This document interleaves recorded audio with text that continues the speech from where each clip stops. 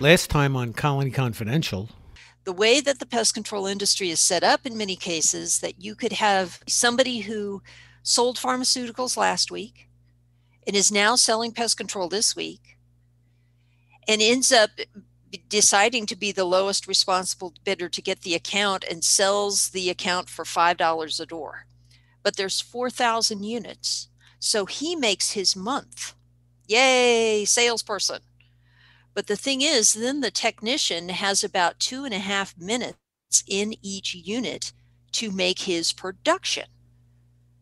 And then he's not going to come back for 3 months. So there's no assessment that's being done like IPM in agriculture at all. Nobody's looking at how many roaches are there.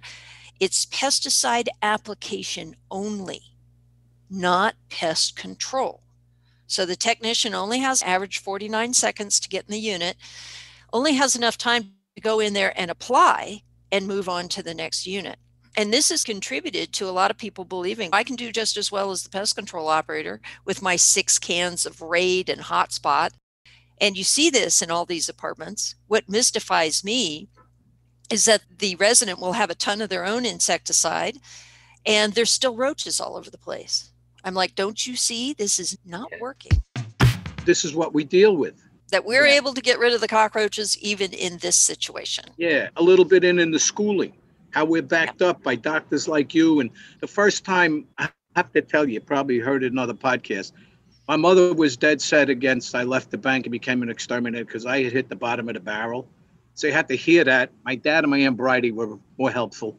But when I saw Austin Frischman on Johnny Carson, and he was, oh my God, oh yeah. And then this other guy became a good friend, Norman Cooper. So I started saying, wait a minute, there's more to this than meets the eye. And in New York, when I started, you went to get a 30-hour class, you passed, you went down to 125 Word Street, you paid $10. You're a licensed exterminator for life. No school, no nothing. Wow. I saw these older guys, probably a lot younger than I am now, and I used to talk to them in the street, and some of them were very kind to me. I still remember them to this day, but it just has changed so much. But we need to emphasize that in these commercials and not these sugar-coated nice places. I agree. We should see both. Part of that NPMA advertising is to the consumer. It's also selling pest control to the residential market. Everything else, like even if you just focused on the food chain and how influential we are in the food chain and interactions there, but because residential is such a huge piece in pest control. So I understand that commercial, but there does need to be a better educational balance to the consumer. The point is that we've often used third parties to get our point across because of the reluctance to believe us as the PMPs. Mm-hmm. So having something from MPMA like that would be also great, because then you're like, here, look at the National Association. But that's the thing, is I feel like our customers don't know enough about our industry because they wouldn't question anything that an electrician or a plumber said. And yet we're having to promote ourselves in a different way. And I don't understand that. We are trained professionals that are really good at what we do. We have to have education on a regular basis. And I think that needs to be promoted more often. And again, how we've managed to get this image that the human doesn't really mean much. It's all about what's in the can. We've got to change that. And especially since spray formulations just don't have the power that they used to, because resistance, especially on these insects that live in homes with people that have evolved with humans, German cockroaches and bedbugs, they've seen all the sprays we have to offer and they're like, yeah, spray me again. So we have to use a combination of sprays. I have no problem with that, but we have to find out what's working now. And right now for German cockroaches in public housing, it's baits, but we have to put a lot of bait out. And the cost of putting out 2 tubes of bait and the amount of time that the technician has to spend in the unit to get that done is not going to be $5 at all. And I think that's one thing that our customers are missing as well. They don't think about technician time. For plumbers, they know that they are paying the labor cost. How much time is the plumber going to be there? And then that's going to be what they're paying for. Why in multi-unit housing, the amount of time that the technician is to take in each unit is completely unknown and never thought about, not considered. And working in Richmond Public Housing, one of the things that they had going on is they paid a pest control company basically $6 a door in 2010. In 2020, they were paying a pest control company $5.44 a door. Can you think of any other industry that would be less money after 10 years? And I'm like, how does this happen? But again, the managers don't know enough about what they're purchasing to even think to convert that into minutes per door. They just know it's an item checked on a budget. Yes. Pest control. Same story. My father did a hospital in the mid 90s, and we looked at it. They were paying half of what he was charging in the mid 90s in 2019. And when we went in at 3 times what they were currently paying, they told us we were crazy. And I said, you have roaches and mice throughout the entire facility. I'm not crazy. I wish you the best of luck. We cannot help you. You're looking for elimination and the same price. That's half the price. But it's disgusting, and it's our own lack of self-worth as an industry, or some of us, I should say. Again, a lot of times one of the things that's hurting us is having sales in one end of the business and then the technicians in the other. And I think we need to be promoting to our customers how much time they get for their money. And then they can learn to associate what they're paying for with time. And if they're paying $5 a door, you're going to have a technician in there for 2 minutes. And then I can go and ask these apartment managers after that, does 2 minutes sound like long enough to you? And they're like, oh, no. And I'm like, why are you only paying for 2 minutes then? And they didn't realize that. They said, well, the salesman said that's how much it would be. But the result of this has been that these public housing authorities in particular, I can go in there and catch 1,300 to 1,700 cockroaches in one night in 3 traps. Your tax dollars are paying for that contract. And it's ridiculous. And again, it's so easy to get out of because the contractor and then the apartment manager can say, the resident didn't clean up. That's what the problem is. No, we have the power to eliminate those roaches, but we have to be paid what it costs to spend the minutes and the product in there to get that done. And somehow we've got to let our customers know that is the case.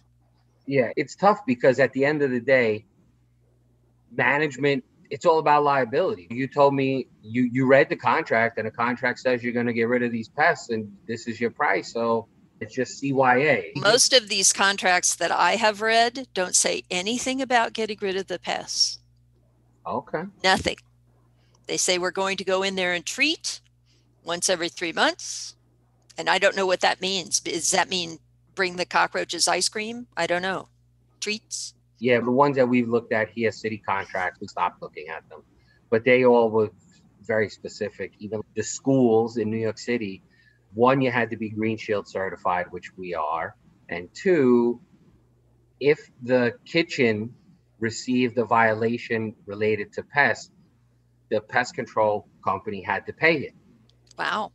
And the winning bidder of that bid was $45 an hour. Jeez. Yes, yes. And Green Shield is even more, there's a lot of restrictions, even with gel baits. Not that you couldn't get the job done, but it would be more labor intensive. So at $45 an hour. You're not going to get gel baits. No. Well, they're not getting the job done, really. They're applying pesticide, but not doing pest control. Yeah. That's the thing that's killing me these days. I'm asking when I give my presentations, are we in the pest control business or the pesticide application business? And we really need to investigate that, decide what we are. It's almost like we went backwards from the late 80s, early 90s, to be honest. I even hear really intelligent business owners saying things like, they don't believe in resistance. They only believe in aversion, and it's all about seek and destroy. I believe it is about finding where they are and treating. I think the assessment is good. I think paying attention and rotating chemicals. I just heard somebody really sharp on a podcast talk about we never rotated chemicals. So again, I think it's really about the industry being more educated as well as the consumer, and just being smarter and buying into science. We've got a strange job in the sense that we work with a biological system where resistance and genetics, that's all resistance is about, play a big role in what we do. And then we have the social side. What are the humans doing? And a lot of it is about infrastructure. We paid $5.44 last year, and we have to get our contracts ready to go and submitted a year in advance. So we can't put any increases in. That's one of the things that's happened with US HUD, is that they have to have their expenditures submitted to the HUD authorities a year in advance. So they never look at increasing the budget for pest control. And this is one of the reasons that 10 years can go by and they can pay less, but they can't pay more. Yeah. Particularly in the state of Virginia, the demographic that lives in public housing is like 96% African American, 91% single mothers. And talk about one demographic having to deal with more German cockroaches than any other. If these were restaurants, they would be shut down. And yet the people are constantly forced to live in these conditions that we have the capability to cure. And yet we blame them. Oh, they don't clean up, because that's the easy way out. But in real life, the technician does not have enough time to do pest control. And that's the whole deal right there. It is. And we can't stress that enough. And time is not just time spent on the site. There's a multitude of things. If you have customer service specialists, everything. You said you've been able to get eradication over several months. Yeah. And the roaches, without the residents doing any cleaning at all, we had no cockroaches show up till after the end of the study. So 7 months, they went with no roaches at all, with no special cleaning, nothing. And a lot of people say, oh, well, the roaches will come right back out if they don't clean. That wasn't the case. And we weren't doing whole buildings either. We were doing isolated populations in these apartment buildings. So it's like the roaches didn't decide to come over from next door either. I guess they had it too good over there. The other thing I recommend is opening those 3 traps, not counting individual roaches, because I don't think anybody'd have time, but you can look at it and go, that's high, medium, and low, but also take a photograph of that with your phone and send it to the management, whether they want it or not, so that they have some vision of what these places look like, because a lot of them prefer not to know. But we're going to give them, that's why it's assessment-based pest management. We are going to give them the records of the pest control so that we can show them that we have fewer roaches after our treatments than we did before. Because right now they ask for no documentation whatsoever that the pest problem has been reduced. None.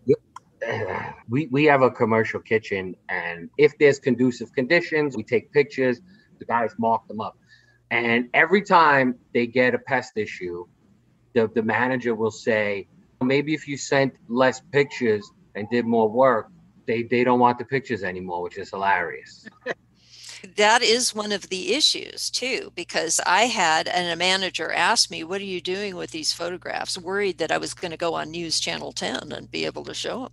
And that is a temptation, I'll tell you that. I was consulting with this company. They had a contract with the New York City Housing Authority. It was asthma abatement. They put blurbs in different papers. You could sign up and you get this free service. And we were having really good results with caulking and gelling and whatever. And we were going back once a week for a month. And we had put a lot of traps around. And I said, okay, we'll go back once a month. And they said, no, that's it. You don't have to go back to that place anymore. I found out the people had got their blurb in the different newspapers, how wonderful they did with this thing, and so it wasn't necessary anymore. They got what they wanted. Mm. So, Oh my you goodness. deal with all kinds of shenanigans and stuff. We You're right. soldier on. So, Dini, what do you think we should expect in the coming months with everybody getting vaccinated and the world, and hopefully at least the US, reopening? I think that the pest control industry will suddenly find that they've got more pests to deal with than they might have anticipated. I think there will be a little bit of an upsurge, and especially because we're going into the summer months. So German cockroaches start loving each other up pretty big. And let's say that we get everything with everybody vaccinated and things as early as June or July, which I hope, but I don't know if that'll be the case. Then we can expect that the pest populations are going to be doing just great. And I think we'll have a lot of work to do, especially with places wanting to reopen and have people come in. They can't be at risk of having cockroaches running around on the floor at that time. So we may see a lot of work out there. That's what I anticipate, certainly. And I know for public housing, that's going to be explosive. So we'll see what apartments look like. And again, getting more access to these bedbug infested locations. Because again, a lot of the elderly have been reluctant. They don't want people coming in because of the fear for their health issues. And so they're probably sitting there on a lot of bedbugs without having called a pest control company to do anything about it. So should be pretty spectacular. That's what I think. So you know that New York, and certainly New York City, is super progressive, is probably the right word. Have you heard of the local law 55? It's the Asthma-Free Housing Act. And part of it is mandating inspections in all multifamily housing at a minimum of once a year for things like roaches, rodents, mold. But really for us, roaches and rodents is huge, and making recommendations. And it all has to be tracked by the property owner and submitted through this local law 55 form. We have another local law 69 that speaks specifically to bed bugs and reporting and tracking.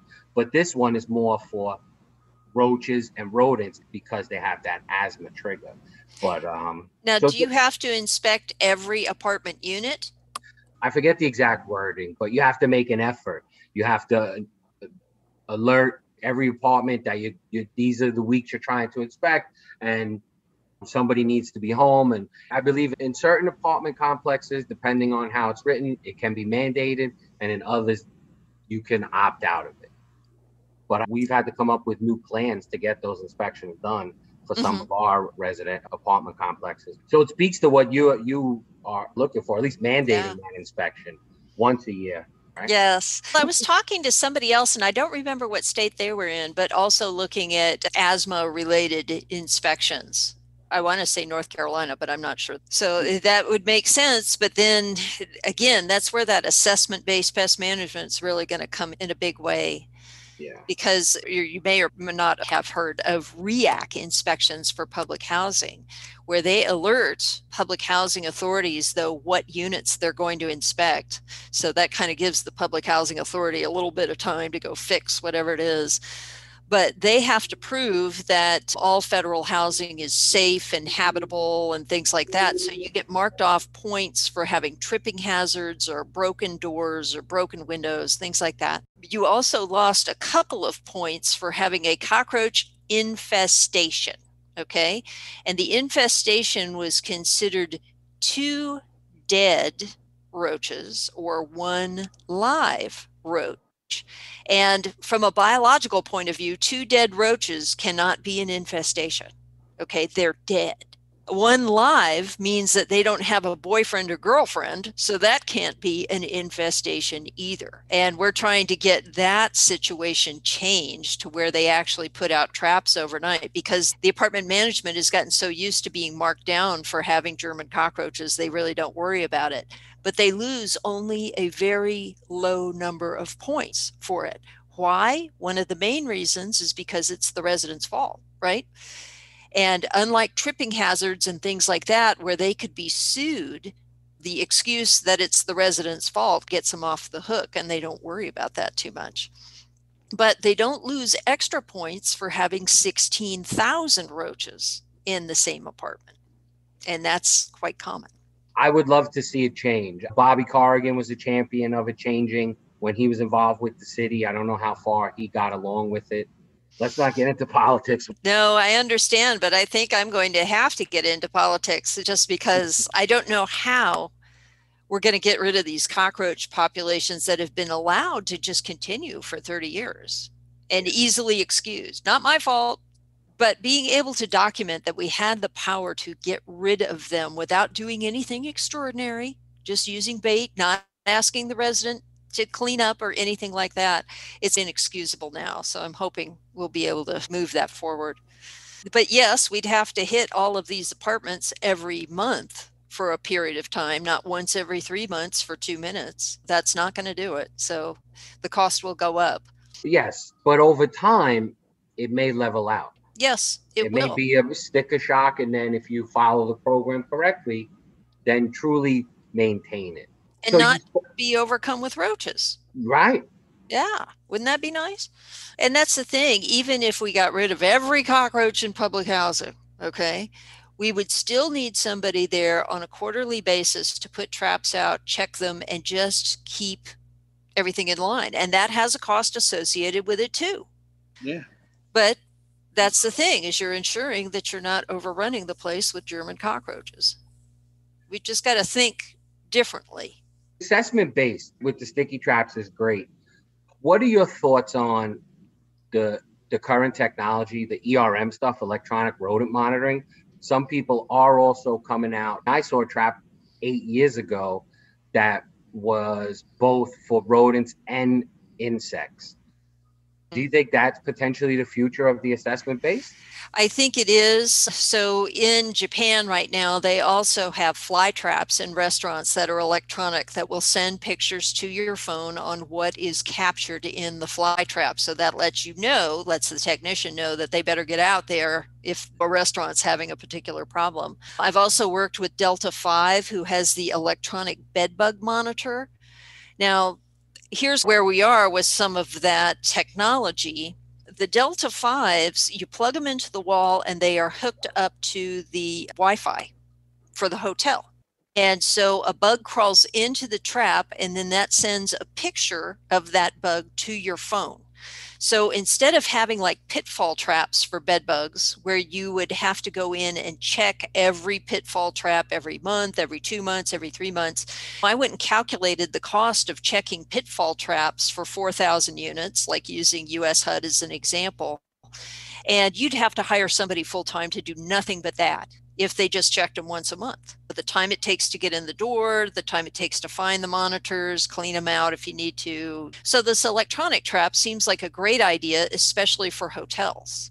You get the message on your phone. You don't have to go and check every trap in there, but you go and check this one and find out what the deal is and then decide what to do. The only thing is it does work on Wi-Fi. The thing about hotels, they have a central Wi-Fi system.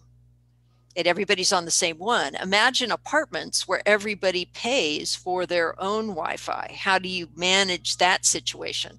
Or like low-income housing where they have 700 8-plex and 4-plex and duplex buildings, so every one of them would have to have their own hotspot.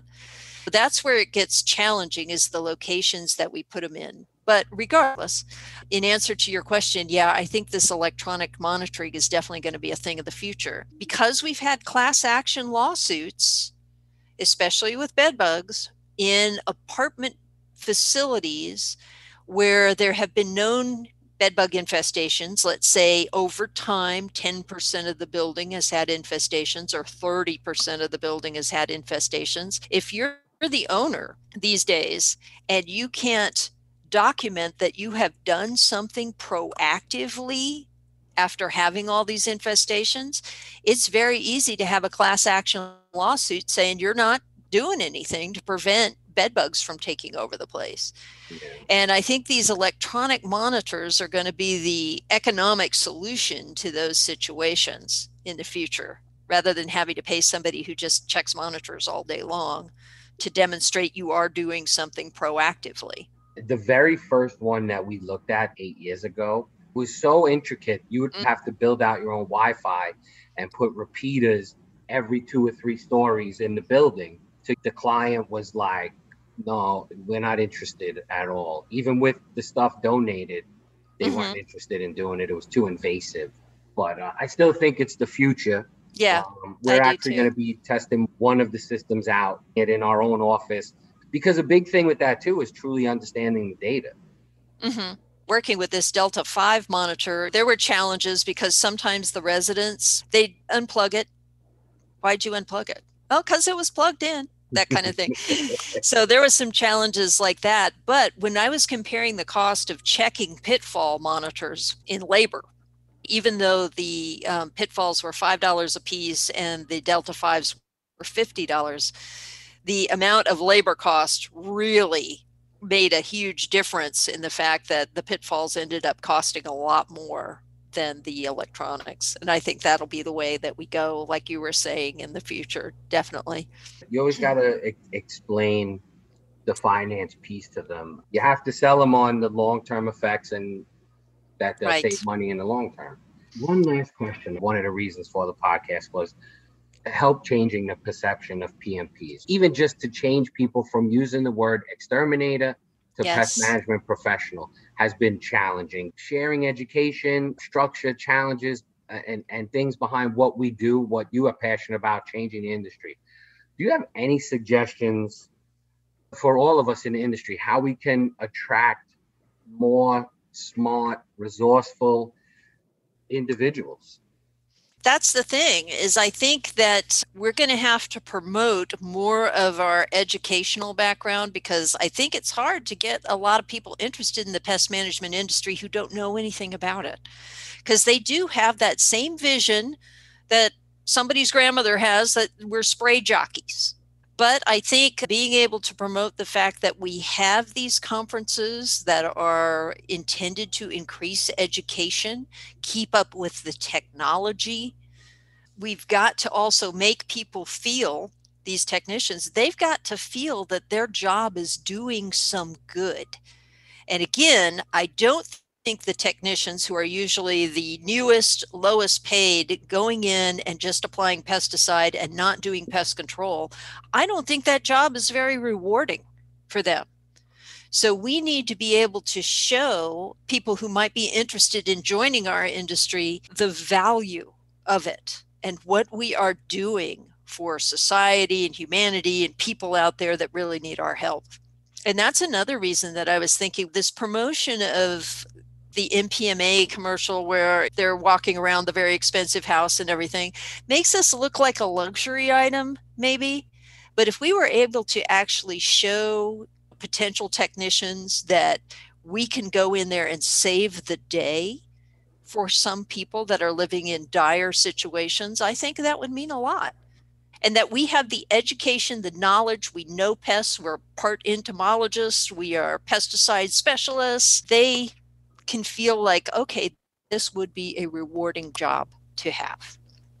I've said this more than once. One of the best job posts that we put out there, the title was, "Do you want to be a superhero?" Yes, exactly. Yeah. Exactly. Do you want to help people? Do you want to be an environmental steward? Some people might call it fluff, but it's all true.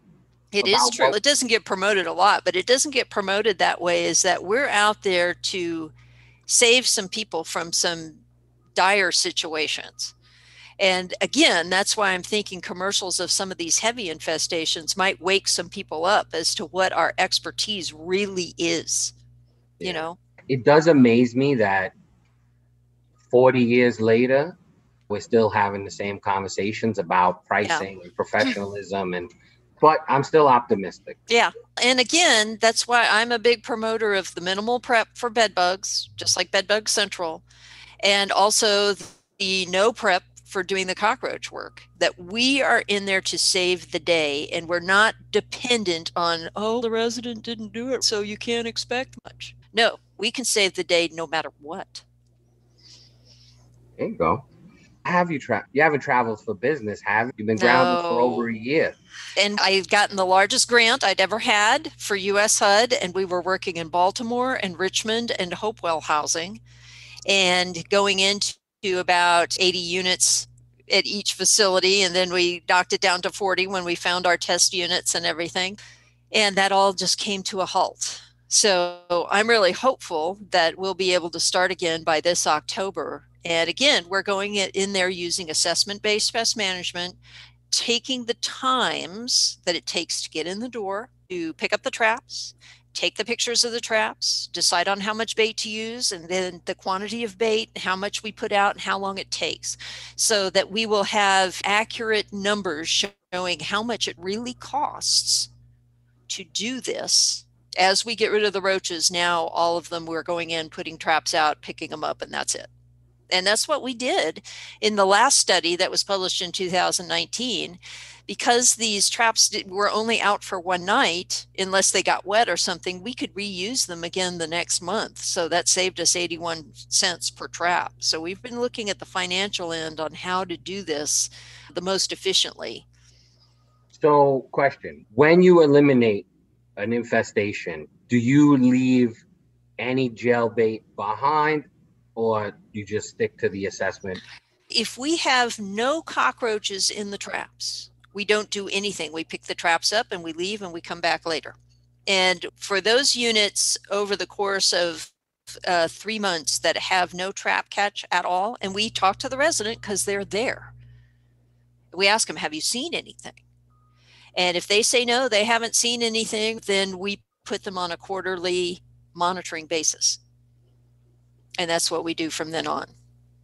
Our last calculation to just monitor and nothing else is about $7. Wow. But that's what it takes to get in there and put out 3 81-cent traps and pick them up and all that sort of stuff. But I think that's totally worth it compared to the thousands upon thousands of roaches that these people have been living with and that the management is giving homes to. The proof is in the pudding. Your research shows how it can work. And hopefully, once it shows that, they'll adopt it. And that'll be the standard. The problem is outrageous. And that's why I'm going to try and work directly with US HUD, because like your allergy situation in New York, that they are just allowing this to continue, these populations to continue forever and ever.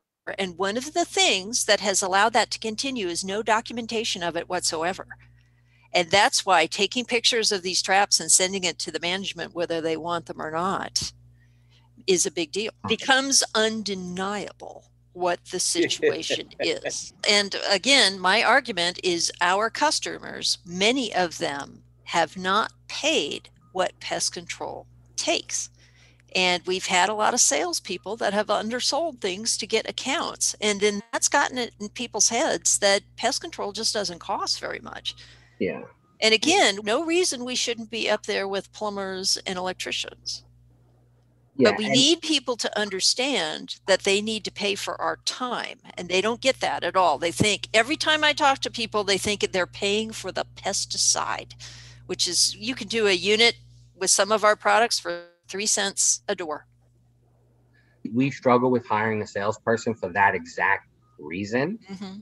But what I've come to realize is the onus is still on the owner of the business. You could set mandates, but they should never be able to sell below a certain point, and there should be checks on that. And if you're doing your marketing correctly from an owner perspective, then you should only be getting the leads you want where you can sell at your price.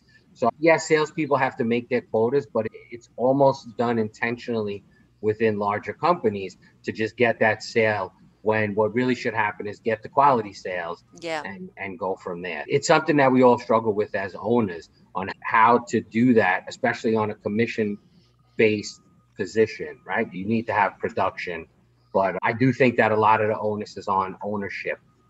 They could mandate what their salespeople do. They could see what's going wrong, and they could tweak things internally to give the salesperson the best opportunity to make the most money and get the job done, because that's the biggest thing. Technical versus sales. I feel you on that one. Ray Johnson, who was the president of the NPMA, I don't remember what year, but a few years back, he had told me one time that if he had a salesperson that undersold an account, that salesperson had to do the work. That's a great idea. Yeah. Yeah. And I'm like, you're a genius, man. That's exactly it. So no pushing it off on somebody else. Yay, I got my sale. And then somebody else has to live with that situation. I'm like, that's a brilliant guy who does that. But yeah, you have to be watching all the time. We covered a lot today for everybody listening. Dini Miller, Dr. Dini Miller of Virginia Tech. Listen, that's no small feat, Dini. We got to make sure we say it correctly. If you'd have told me when I was 20 years old that my life was going to be about bedbugs and cockroaches, I would have told you were crazy. But I have to say, it's turned out to be the best life ever. I love it. That's awesome. Truly. Mr. and Mrs. American, all the ships at sea. This has been a very educational episode here with Dr. Dini Miller. Hopefully we'll see you in Vegas for Pest World. Oh, that would be awesome. I would love it. Yay. Let's hope everything opens up. Thank you again, Dini, and we'll speak to you soon.